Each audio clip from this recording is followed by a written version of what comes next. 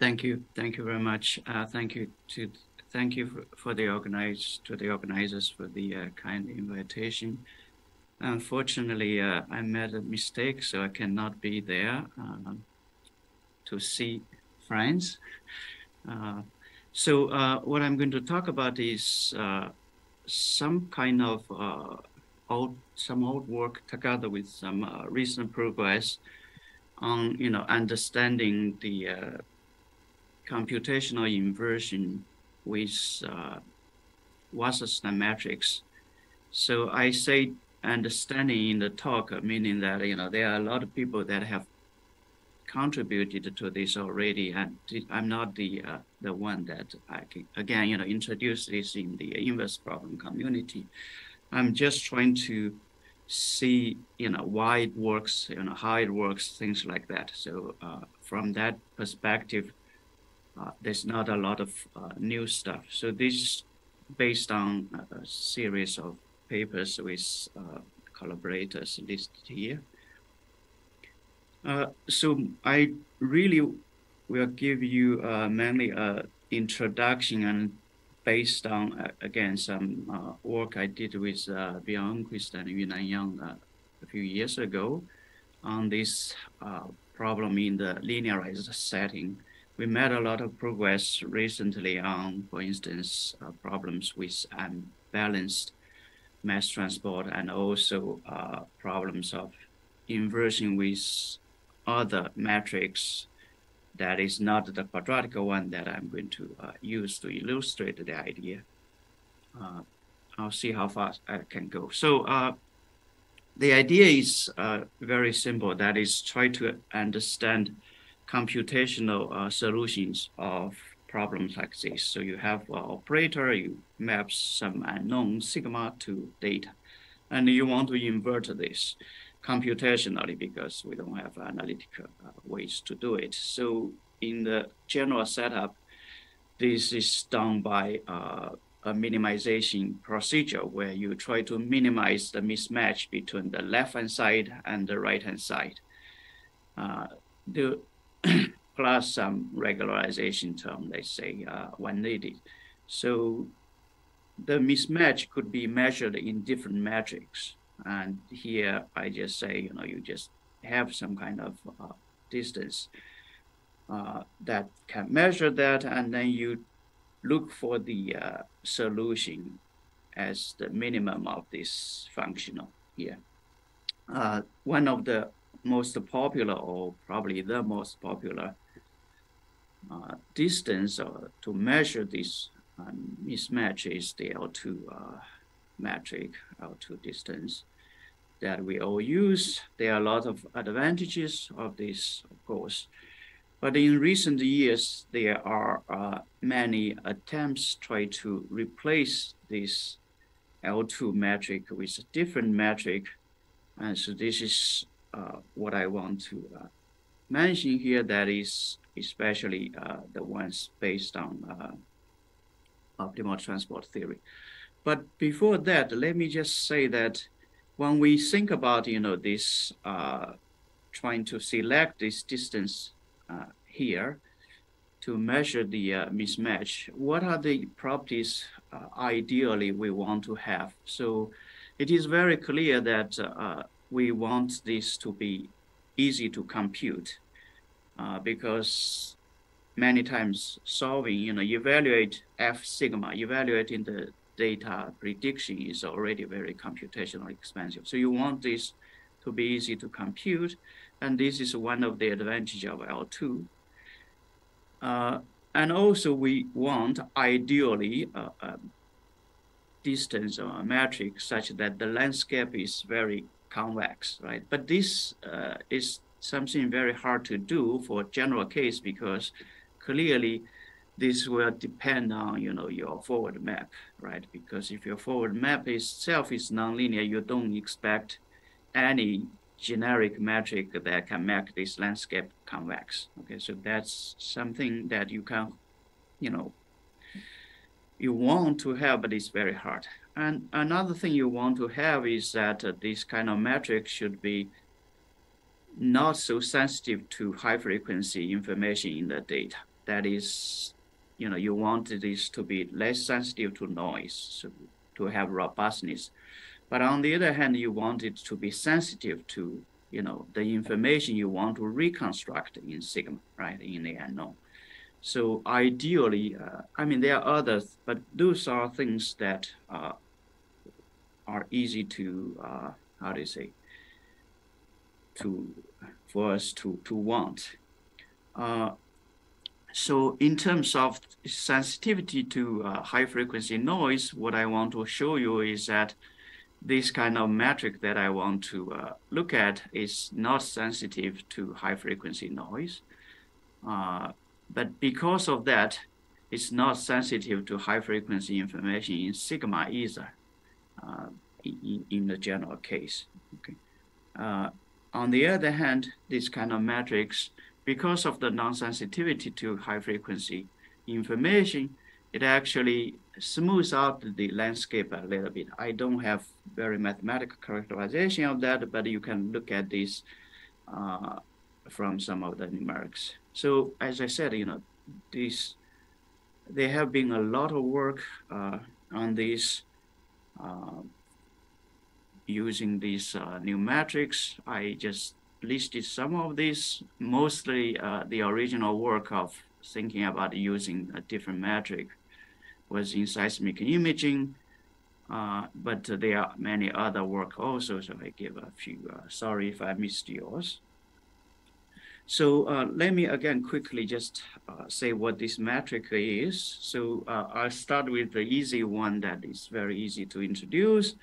This is the, just for people who have not seen this before, this is the quadratic Wasserstein metric that I'm going to use, which is basically defined as follows. So you have, let's say, a density or a signal F. You want to, transform this in G. The way you do it is you take a transport measure preserving transform to map this coordinate X to a coordinate Y, Tx, okay?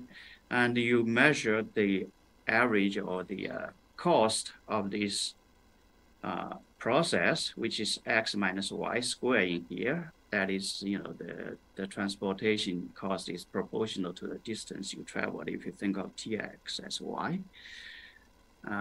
So you try to find a transportation that minimizes this average or total cost here when you transform F to G. So this F is, again, the weight there. So there's an easier way to look at this. Again, if you have not seen this, that is the dynamic formulation, which is as follows. So you have, again, F, you want to transport it to G. You view this as a process of transportation where this rho is the density. Again, your initial density is F here, your final density is G, and you have a velocity field or vector field, whatever you want to call it, that solves this transport process, and you minimize the total energy here, energy here.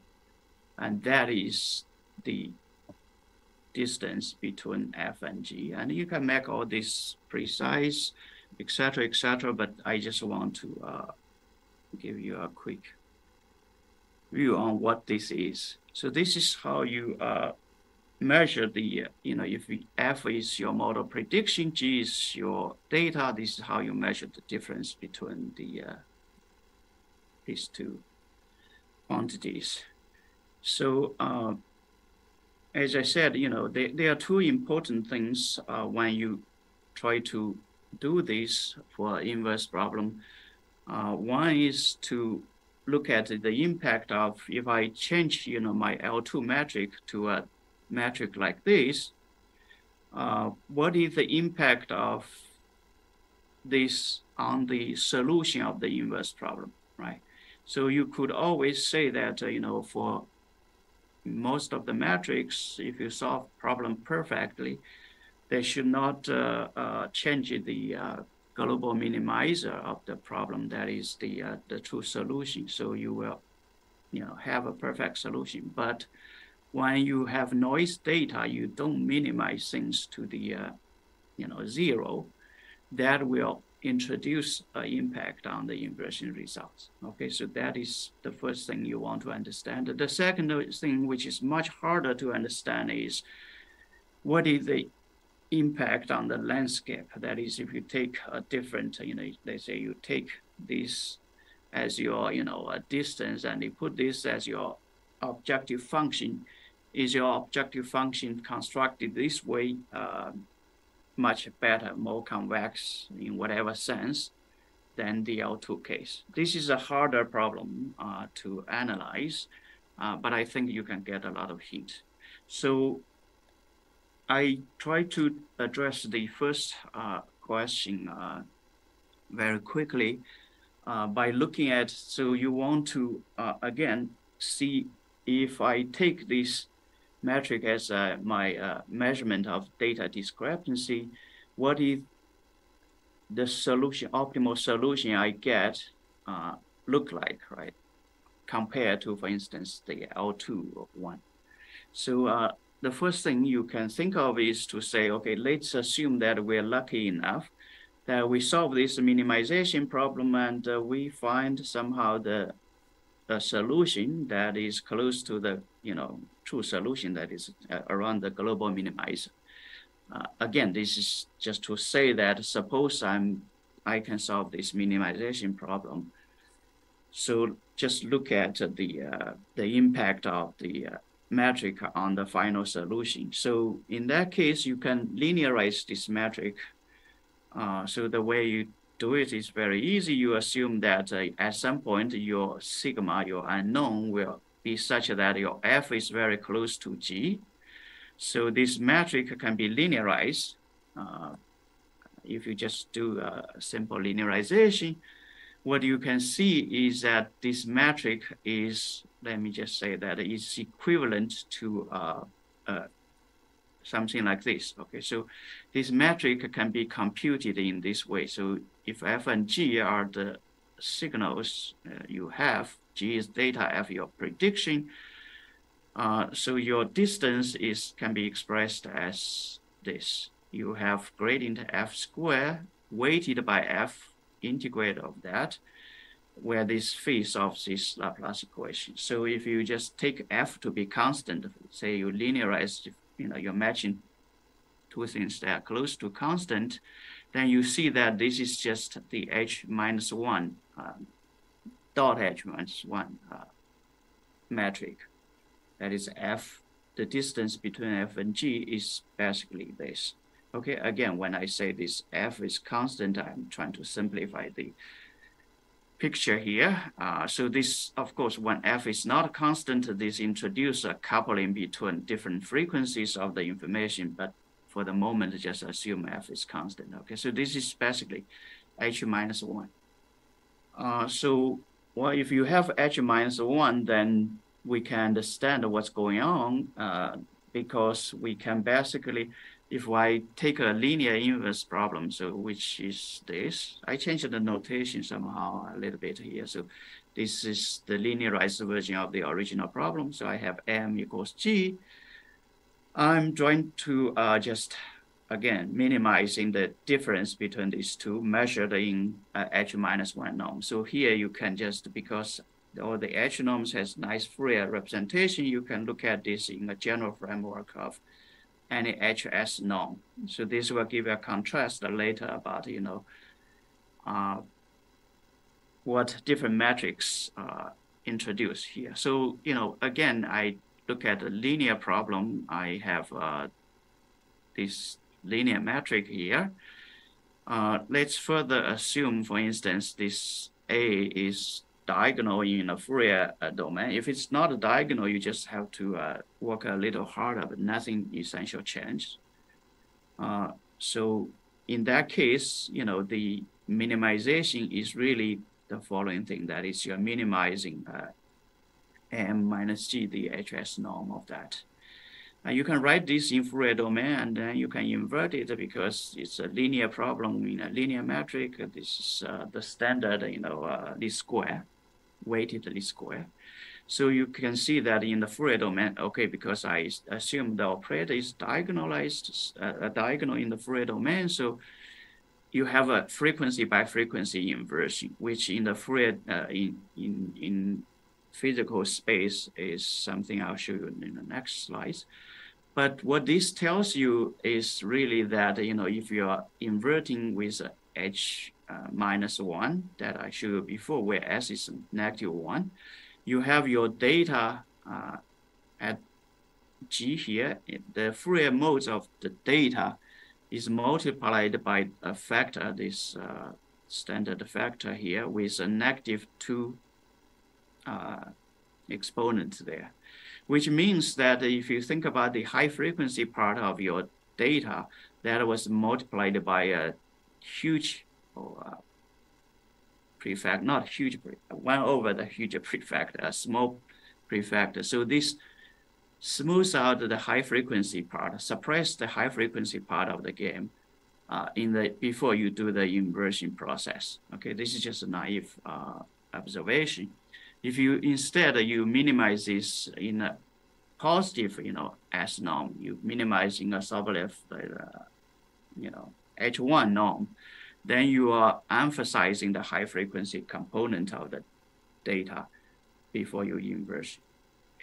In any case, so this naive calculation tells you roughly that if you minimize, if you take a strong metric here, when you solve when you form your minimization problem, you are emphasizing the high frequency information in the inversion. When you use a weaker metric here, you are suppressing the high frequency information, which again, if you think about it, we all know that, but somehow this was not connected to the Wasserstein case when people first look at this.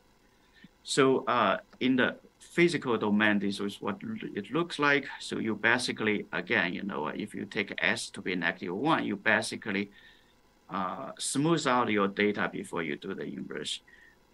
You can argue again, in the perfect world, this prefactor is going to be canceled out if you do this inversion in a perfect sense. But again, when you have noise data, you don't do this exact inversion, you will have to stop at some iteration, then this makes, it makes a difference. That is, if you suppress this high frequency first, then do the inversion, or you emphasize the high frequency part, then do the inversion, that makes a difference. So S equals 0 is the L2 case.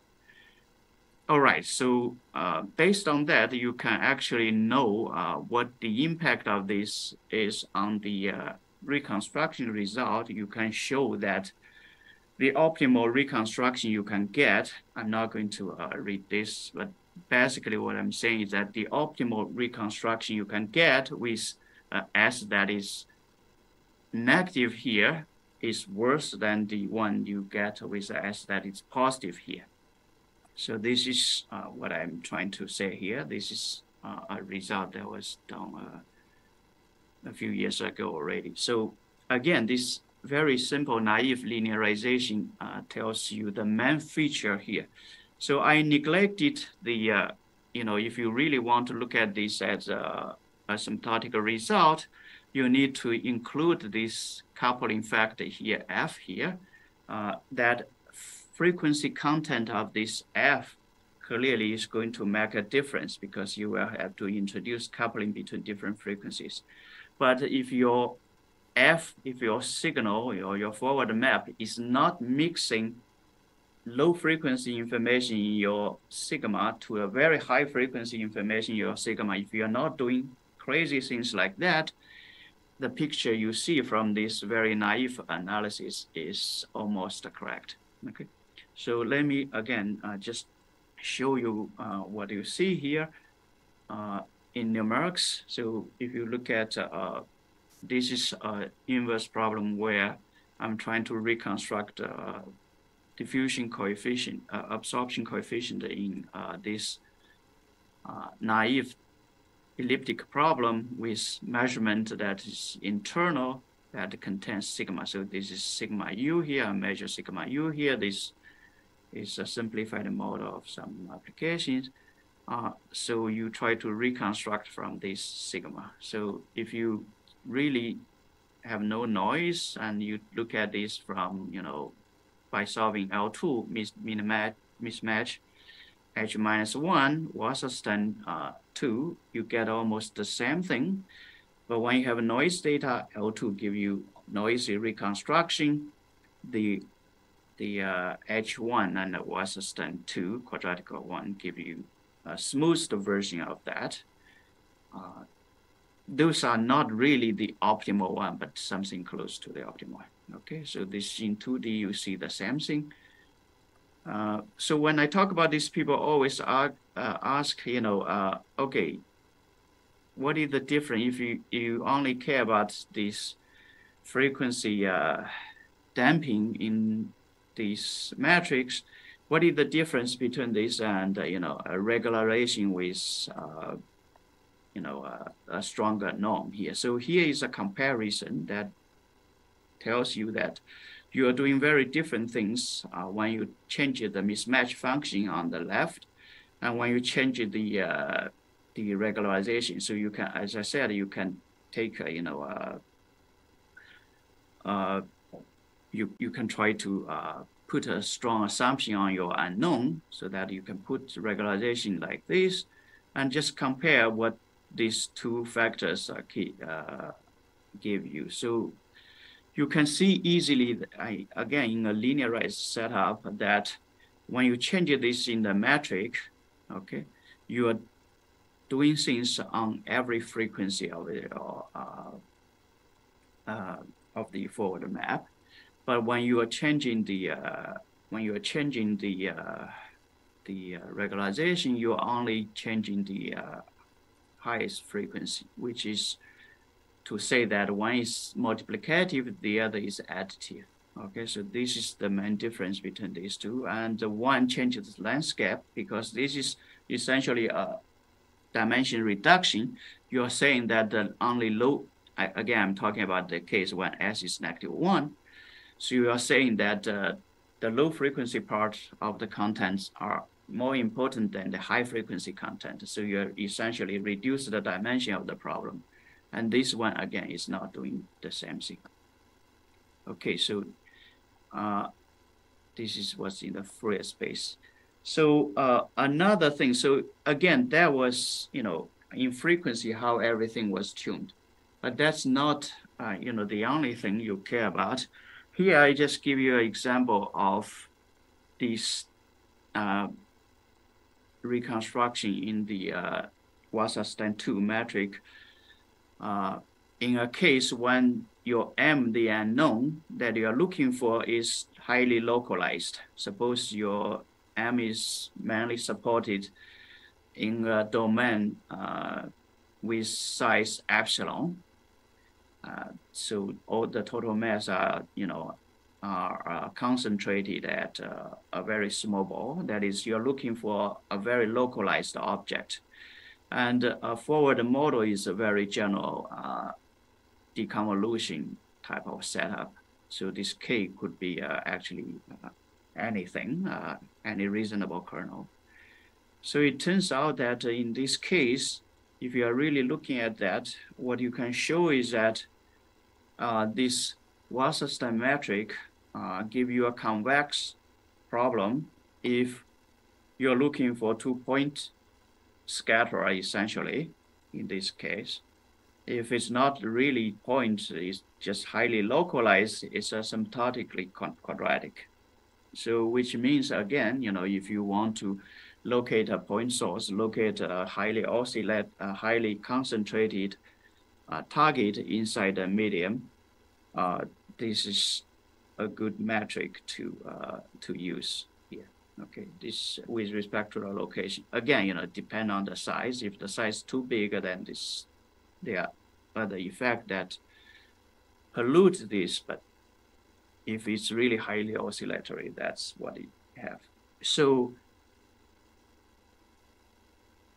one of the thing I didn't talk about is that, if you look at the traditional Wasserstein 2 metric here, you need the F and G to have the same total mass, which is okay if you want to solve an inverse problem, at the end of the iteration when you match F to G, right?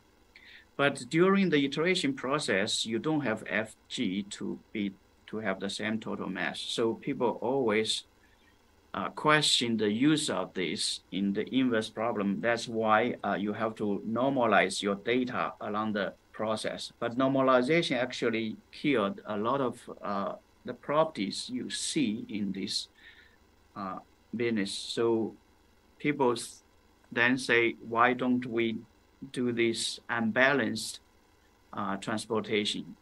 Okay, so this is to say that during the iteration, during my reconstruction process, I don't have a total mass to be preserved, so I could use this unbalanced one. So let me again, I don't have time to really talk about all the unbalanced business, but there's a very easy way to see how do you introduce unbalance. That is started with, again, the Banamo-Brenier formulation, fluid dynamics formulation. So what you do here is that you have the original optimal transporter where you want to transport F to G by this transport equation. So here, if you want to allow some unbalance between F and G, you can put a source term here so that you allow some mass to be absorbed. There are many different ways to do this, but this is the fundamental idea. Depend on how you want your source to behave. You have different versions. Okay, so this is, if you use this metric during the iteration process when F and G do not have the same total mass, you can still evaluate this metric, which solves the problem of normalization. Okay, so this is the essential thing there. You don't need to worry about the rest. There are many different ways to, as I said, to do this relaxation. So depending on the form of the source, I listed a few here because I want to put them in the same framework. But let me skip all those. The point is that I want to look at, the impact of imbalance in this game. So one way to look at that is, again, try to see this asymptotically. So try to linearize things. If you remember, when we have the balanced case, we linearize and we have a metric that is asymptotically just H minus 1, weighted H minus 1, like this. So you minimize, you're computing the cost like this, where this phi is a solution of this elliptic problem. So if you have a source term in the transport equation, you will see the one that I show you can be linearized into this form, where you are computing essentially the same thing, but with an additional term that is proportional to how much mass you absorbed. So the phi quantity here solves this elliptic equation, where compared to the previous one, you just have an absorption term. And this absorption term is very special because you absorb only on the zero frequency. So this is the integral differential equation. But again, naively, if you just look at it, you understand what's going on here. So there are linearization of the other metrics, but let me just summarize this to say that if you introduce mass unbalance, what you do is nothing but shifting the, adding an absorption in your metric there. So, adding some terms like this, okay. So in the Fourier domain, you are just shifting the frequency by the amount you absorb, depending on which, where you do the unbalance. I have different versions here. Nothing matters besides the fact that in the balanced case, you see here, I have 1 over zeta squared. This is the Fourier mode. In the unbalanced case, I will always have 1 over something plus this. So you have a shift of this. So what are the impact there? So here, let me just show you some numerics and you're out of time. So let me just, again, show you one reconstruction here. So this on the left, you have this sigma you're looking at, and on the right is the iteration process to reconstruct the images. You see that the reconstruction is very smooth when you start this iteration. Why is it so slow? Okay. So when you increase the, when you let this evolve, you gradually recover some higher oscillatory part of the game. At the beginning, it's very smooth, and later on, you add this higher order, higher frequency. I didn't, of course, in this particular example, I didn't let it run through to the end. If you just let it run to the end, you have recover more and more high frequency part. This is just a better example that shows you see at the beginning, you have very smooth reconstruction, and gradually you add another mode of this in the unknown. So this is just a highlight of that. That is, if you have your reconstruction in this metric, what you see is the following. So this is a case where your unknown has 2 frequencies. One, you just design a sigma that has Fourier mode 2, Fourier mode 30, and you can monitor the reconstruction, and you see that the blue curve is the reconstruction of the first mode, which is reconstructed in the very early iterations, but the second one, the 30th mode, get reconstructed well only after 500 iterations. So one is very fast, the other is very slow. And you can actually, we have a lot of other numeric examples there that illustrate this. You can have a sequence of frequency, and you will have a sequence of reconstructions. So this, you can think of it as a multi-scale process in the sense that you first recover low frequency, which is larger scale features, and then you add other scales to this. This is done automatically by the metric. It's something that is intrinsically nice if you solve, for instance, wave type of problems where you want to have low frequency matched first. All right, so again, there are a lot of more results here, but let me show you one more here where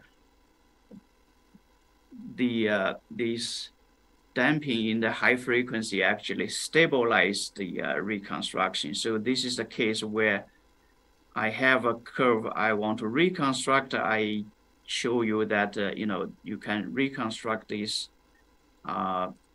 starting from a crazy initial guess like what I show you on the right. I don't know why this one is not running here. So you see that even when you start from this crazy initial guess, you see on the right, you still get reconstruction to the almost, I mean, not a perfect one, but to the something very similar to what you see on the left.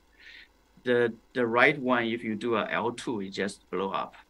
You can put a lot of regularization to stabilize, etc. But this 1/2 really give you a automatic way to do that. So I have more 2D results. Let me not talk about that. I'm running out of time.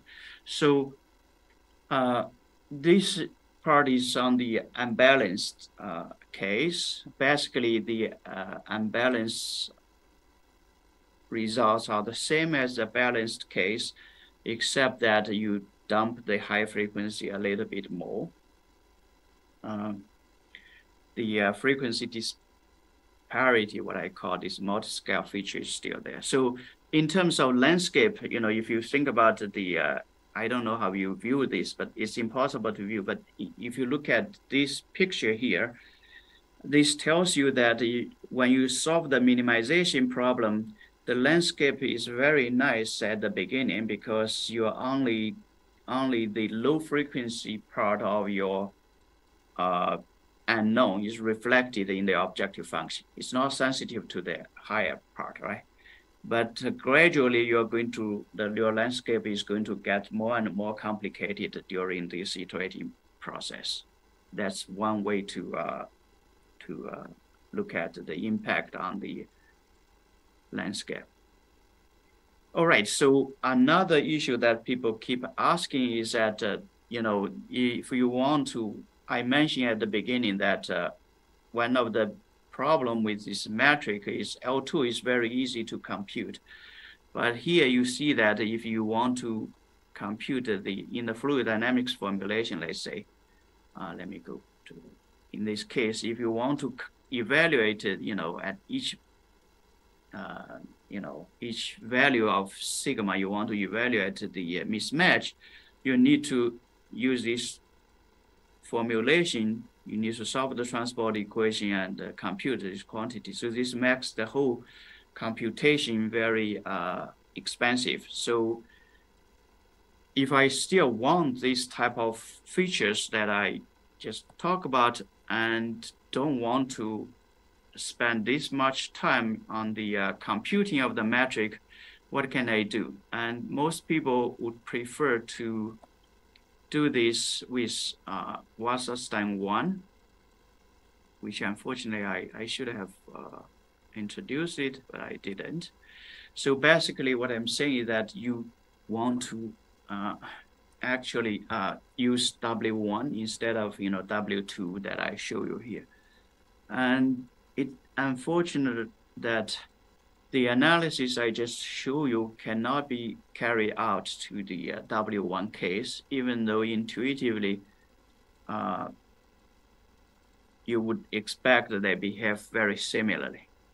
So in a recent work, we were able to take a different approach to analyze this phenomenon that I just introduced by using a weighted Fourier equivalence between the Wasserstein metric and the weighted Fourier metric. So let me quickly tell you what it is.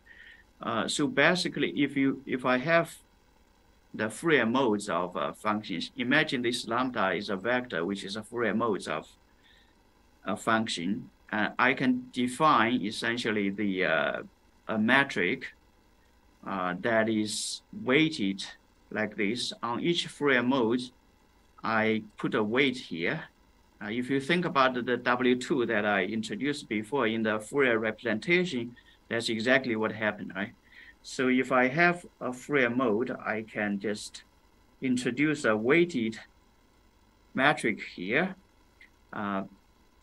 By doing that, so it depends on, you know, can you, the thing that I want to introduce is that if I, again, think about lambda as the Fourier transform of my function vector, if I introduce this quantity with an appropriate V weight, can I make an equivalence between, you know, the Wasserstein metric and this new weighted Fourier metric? The answer is yes, and some conditions. So I just show you that there is an equivalence.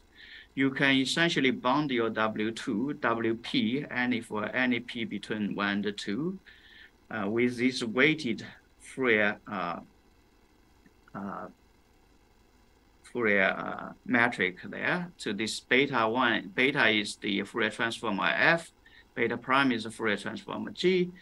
You can show this equivalence. You can bound this from the left also, which on the left, you can do it for any P. So I separated this so that there's a lower bound like this with a weight that is 1 over K to the P's. So this is the vector norm of P. You can replace it with just 2 with infinity, doesn't really matter. But basically what I'm saying is that there is equivalence between the WP metric for any P between 1, 2, and this weighted Fourier norm of the difference. Okay, so based on this, you can have analysis that is similar to what I presented at the beginning. That is, you can show that the reconstruction with no matter W1 or W2 or WNAP has very similar property. So this is the resolution. Again, you don't need to care about the detail. That basically degenerate to the case of W2 when Q is 2. So Q is the conjugate exponent of P. 1 over P plus 1 over Q is 1. So you can show that exactly the same phenomenon happens when you invert this problem with a WP metric. That's basically what I'm trying to say here, using a different tool. So you have the smoothing effect that is similar to what you have in the extreme case of P equals 1, which is K equal to Q equals infinity. This term will disappear. So you will only see the property from the operator and the unknown itself. So you have a smooth reconstruction, but in a way that is very similar to the W2 case. So you can use, if smoothing is the only thing you care, or the stability is the only factor you care, you can use a cheaper, metric. By cheaper, I mean the W1 has more faster algorithms to compute. It's easier to compute. I think I ran out of time. I stop here. Thank you very much.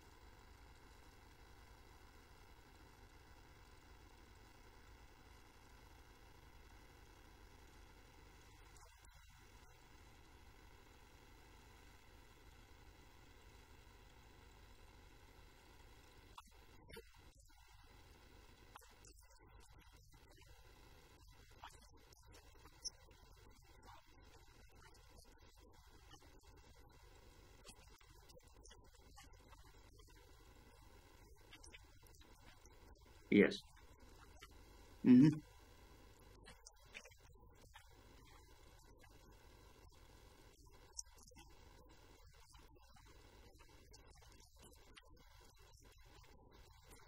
Yes. Yes.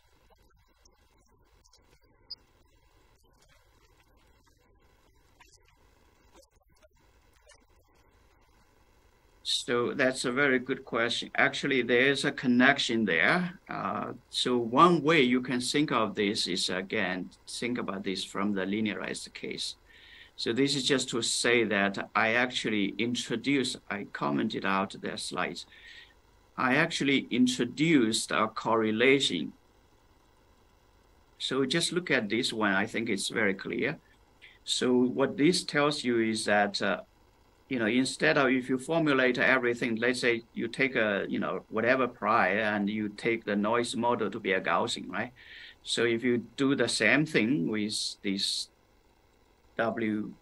whatever W2, then you are introducing a covariance matrix in the in your posterior, in the likelihood part.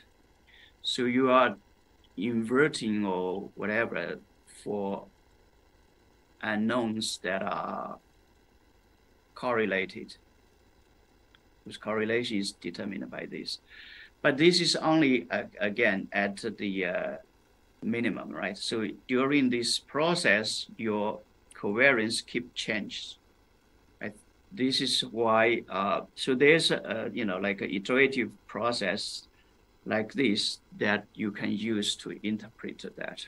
I think there was a researcher, Yunan Yang and someone else did this.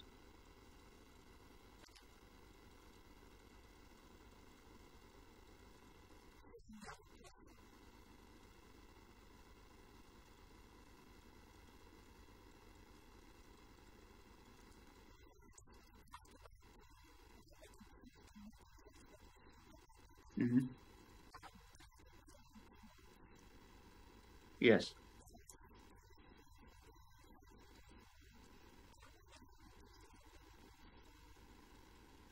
Oh, because it's not completely a decoupled problem, right? So when you match the low frequency part, you overmatch. So which means that, you have to compensate it with something else. So that's exactly why you see this. So this is, first, let me explain. This is the error in the reconstruction in the process. Okay, so the blue one is if you look at the formula here, this is the true sigma in that mode minus the reconstruction in that mode. Okay, so this is not like the objective function itself. So that's why you can have this, not monotone behavior. But more importantly, because if you look at, just W2, right? W2, again, in the linearized set, what you are saying is that, all the gradients, if you look at the gradient, you do a Fourier transform, you multiply the higher frequency, every frequency by 1/k square, in 1D. So this means that at the beginning, when I match the signal, I essentially neglect the higher frequency in the gradient. I'm trying to match this with a smooth, field. Of course, you cannot match it perfectly because your true problem really came from with contributions from both, low and high, right? So you overfit in the low frequency part. You don't completely neglect it. If you have completely decoupled it like what I showed you before, then it should not be like that. So this one is, I forgot to say, this is a fully nonlinear problem. The analysis was done in a naive setup, but this is for a problem like this, where you have this diffusion equation, you have sigma. So the sigma, you write it in, you have, two modes there. So the problem is still nonlinear. You cannot match the data perfectly with only one of the frequency.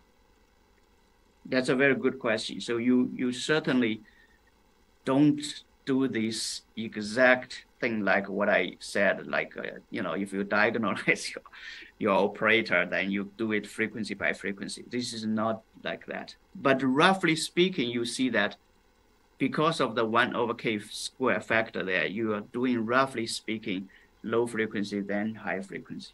I think that's what you see here.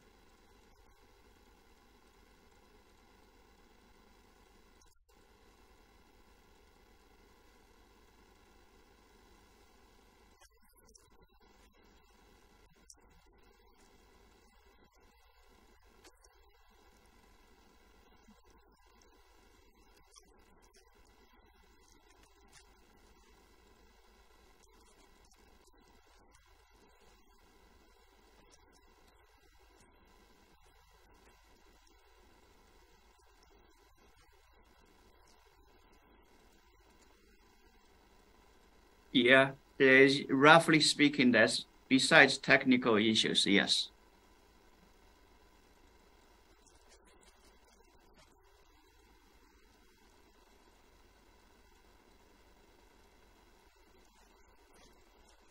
No, this is not not our.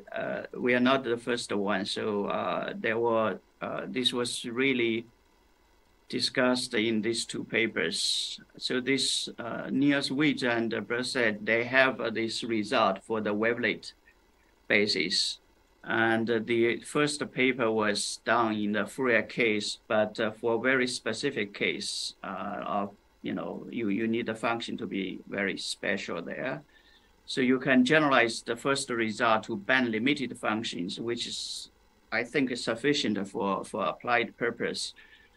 But you can work a little harder to actually get what we said there. This equivalent, again, this weighted thing is very strange, not completely to what we said, because the weight here, you see that you are not just taking your function and you take the k, right? So this weight is actually the absolute value of that k. So it's not completely, what I'm saying is not completely true that, this is the same thing as a negative subleft norm. It's some kind of twisted, norm there.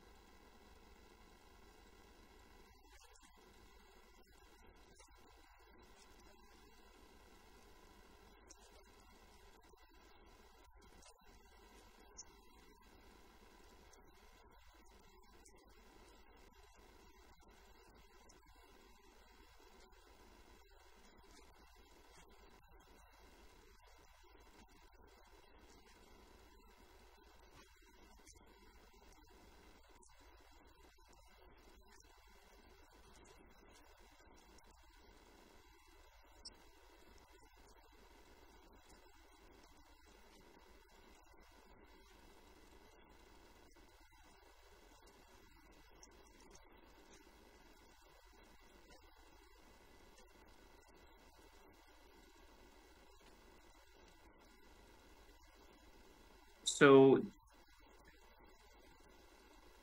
okay, so I didn't say that. I didn't say Tikhonov is not optimal there. I'm just comparing these two. So look at this, okay? This is what I said. So if you change your metric, right? Replace L2 by weighted L2. So in this case, it's basically HS, right?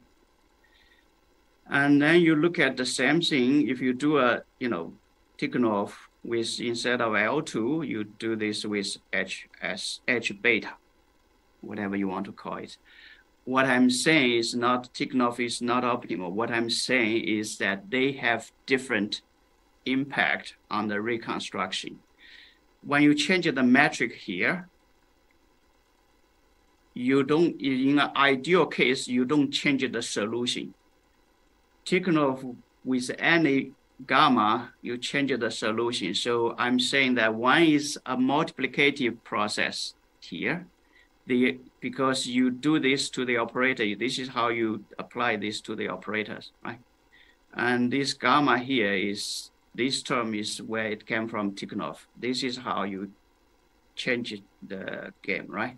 So you see that if I take a gamma to 0, in an ideal case, when you change the metric, you don't change the solution. When you put a non-zero gamma, you change the solution. This, again, multiplicative process compared to an additive process in the frequency domain. That's what I said. I didn't say optimal. Tikhonov is not optimal here. Maybe I missed. I said something else that were not correct. Sorry for that.